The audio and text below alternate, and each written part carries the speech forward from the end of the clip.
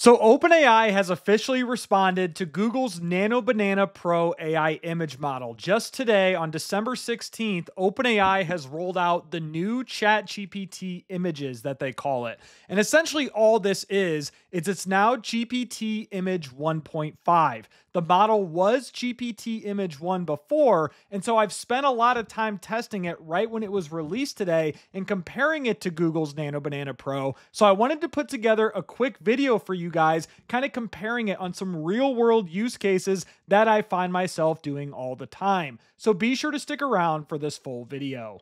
And if this is your first time to the channel, welcome. My name is Ryan. I appreciate you being here, and I help founders and executives leverage AI by scaling content, saving time, and building a strong personal brand online. And if you want to know my favorite AI tools, prompts, and automation templates, be sure to get my free AI Marketing Essentials Guide. You can find the link for this in the video description or pinned comment below. And speaking of that free AI Marketing Essentials Guide, I went ahead and put together some prompts for Google's Nano Banana Pro when it was released, but you can now rinse and repeat these on OpenAI's brand new AI image model. So if you want to get my favorite AI image prompts, again, you can get my free AI marketing guide below this video. Now, I'm not going to bore you with all the details and information about the new ChatGPT images. I will leave a link to this page in the video description below, but this can be a good resource for finding ideas on what to create with OpenAI's new image model. It has a lot of different prompt ideas that you can copy and paste and try out yourself. I like the before and after comparisons from the previous GPT image model versus the one now.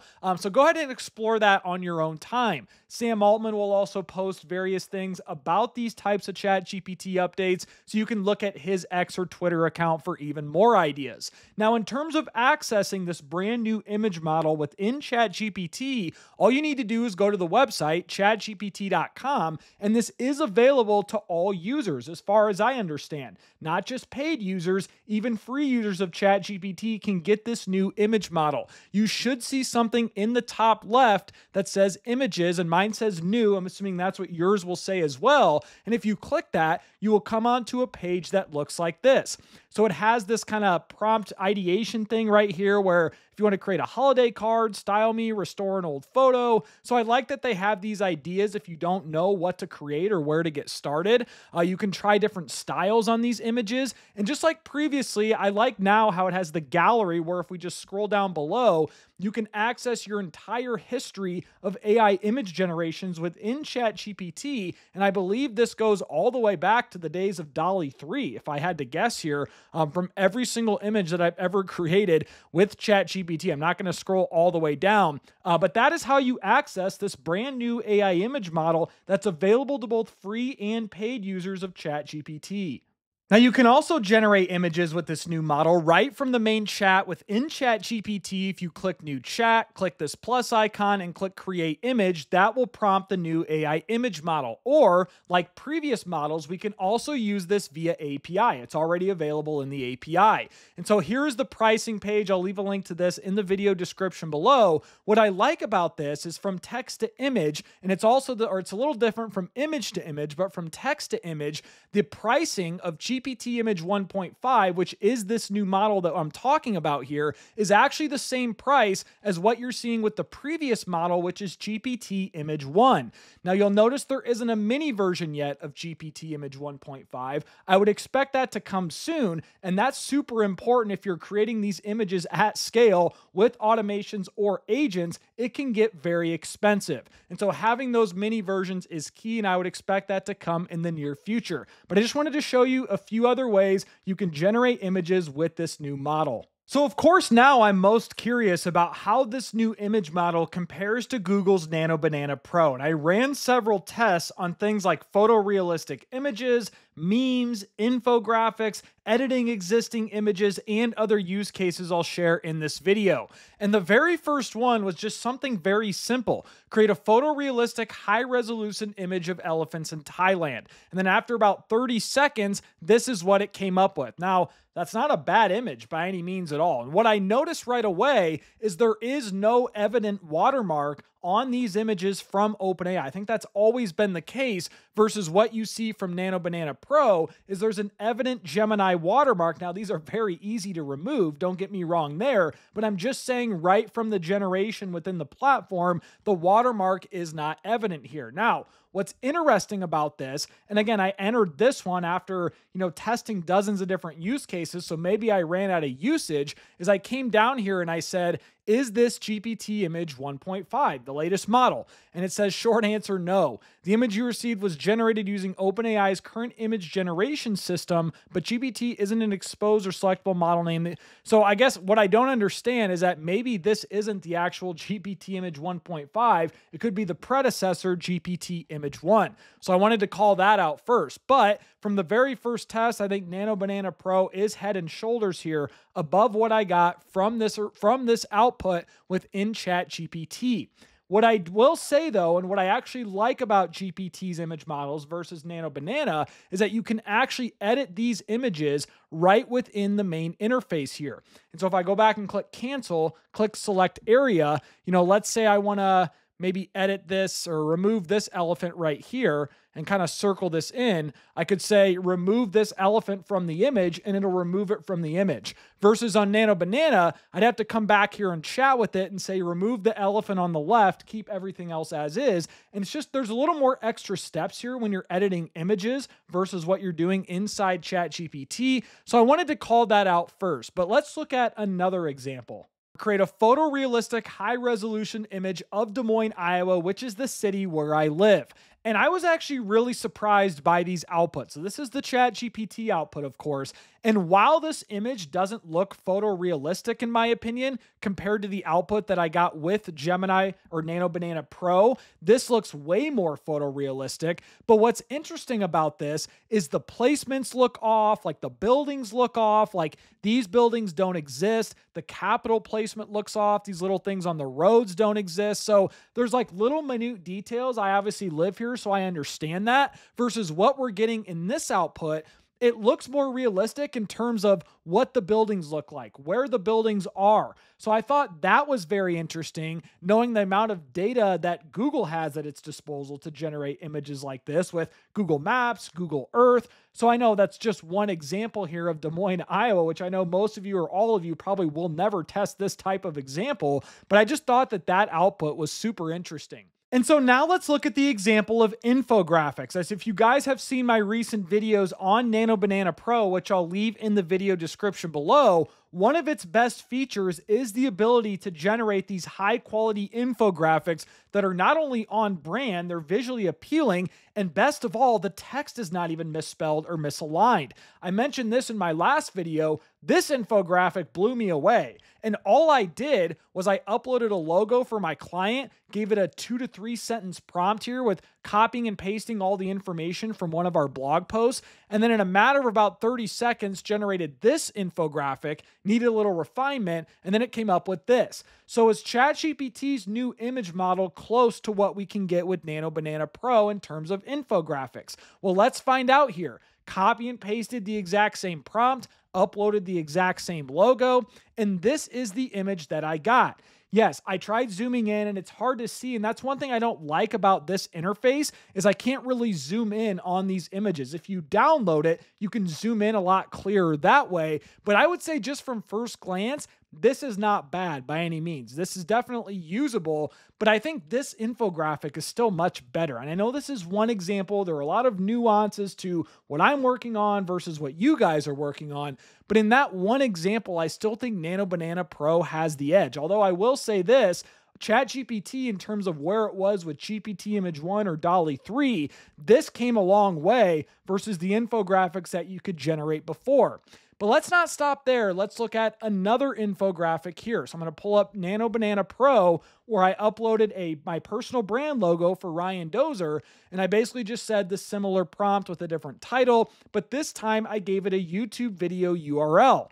And then this is what Nano Banana Pro came up with. So not bad. My logo is a little distorted here. The text is still spelled correctly. What I don't like is it has this YouTube URL. I would just say remove that if I were to follow up and actually use this. But besides that part on the bottom, this isn't bad in my opinion. It's mostly on brand. None of the text is misspelled from what I'm seeing. And when I did the same thing inside ChatGPT, again, one thing ChatGPT has always struggled with is analyzing YouTube video URLs versus copying and pasting entire transcripts, which is what you had to do previously to get better outputs when it comes to YouTube videos. But regardless, I gave it the exact same prompt, and this is what ChatGPT came up with. Now, besides the zooming in and zooming out issue, if I go ahead and save this image, it's a lot better. I actually like this infographic a lot. And now it's not necessarily on brand. There's a lot of random shades of green in this infographic, which doesn't really reflect my logo or branding, to be honest with you. But in terms of just the images here with the icons, I like the overall output visually a lot better than what Nano Banana Pro gave me here. But I think this is a lot more crisper and it's more on brand than what ChatGPT generated here. But again, this isn't bad at all. And this is way better than the previous AI image models that OpenAI was using when it came to infographics. So I still think Nano Banana Pro does have the edge in infographics. So now let's look at image editing. And the first example I want to share with you is editing memes. As memes typically do very well on social platforms like LinkedIn or X, this meme in particular did very well for me on LinkedIn, where I took this original image of this Simpsons meme where everyone's lined up for these shiny AI agents and only one person wants to learn how to do automations that actually produce ROI. True story, by the way. So what I did is I went ahead and edited this, copy and pasted the same prompt, and I plugged that into ChatGPT, and then this is what I got after an iteration. So right here is the actual infographic that I shared with AI hype content and boring AI advice. So I replaced the text on those signs, and then within ChatGPT, I did the exact same prompt, uploaded the exact same original image, and right away it says this image generation request did not follow our content policy. So right away, and I'm going to show you this in the next few examples here, this image model appears to be more censored. And what's really interesting about this, if I just show you the next example, I uploaded an image from a wedding that I was at this past weekend at Disney World. I said, replace Mickey and Minnie with Donald Duck and Goofy, keep everything else the same. And once again, this image generation request did not follow our content policy. What's super interesting about this example is OpenAI's recent partnership with Disney to use its IP and basically train its Sora models to generate videos with Disney characters. Now, apparently that doesn't apply to images and it only applies to videos, or maybe it hasn't fully kicked in yet. I don't know what the deal is, but when I asked this exact same thing to Nano Banana Pro, replace Mickey and Minnie with Donald Duck and Goofy, keep everything else the same, that's the original image, and then it came back with this. Pretty flawless, right? Obviously, my face might look a little distorted. Some of the people we're with aren't necessarily the same here, but Donald Duck and Goofy are right there. Looks a lot like Donald Duck and Goofy to me, and they actually generated this, or Nano Banana Pro generated this without any hiccups. And what's also interesting again is if I come back in here for another example and say transform this, image into a photorealistic holiday card, again, the request does not follow our policy. But I did the exact same thing inside Nano Banana, and it generated a holiday card that looks just like that. Very high quality output. So in terms of like censorship and guardrails, it almost just seems from these very few examples that I did, which this is an image of me. I understand Mickey and Minnie are in here for Disney characters and copyright and whatnot.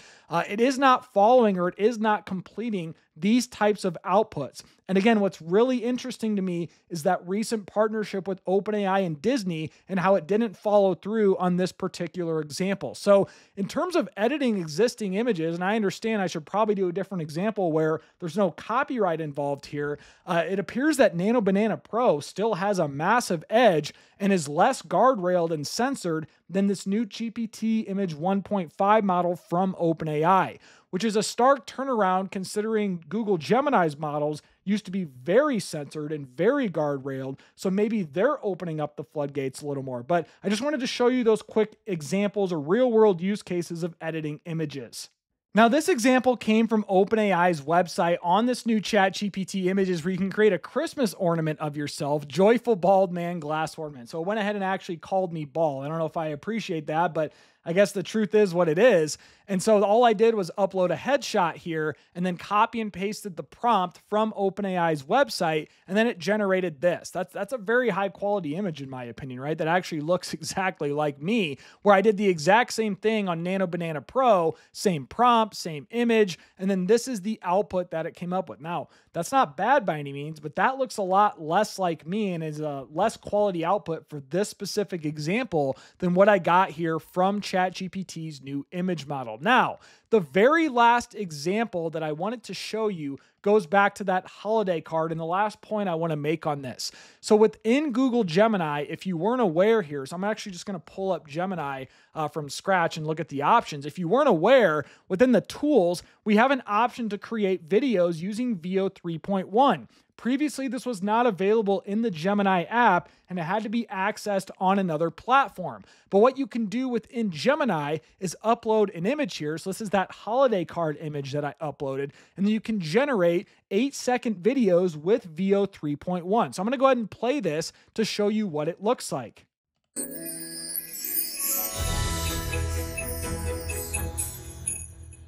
So it's not perfect. I don't know why my friend's hand turned into a Mickey hand and not his normal hand. I don't know why VO 3.1 did that. So there are obviously little flaws there, but not bad, right? And so where I'm going with this is that within ChatGPT, yes, they have Sora, but that's a whole other website. There is no option where if I come to the main interface here, click the plus icon, there's no option to actually generate videos using Sora right from the ChatGPT interface.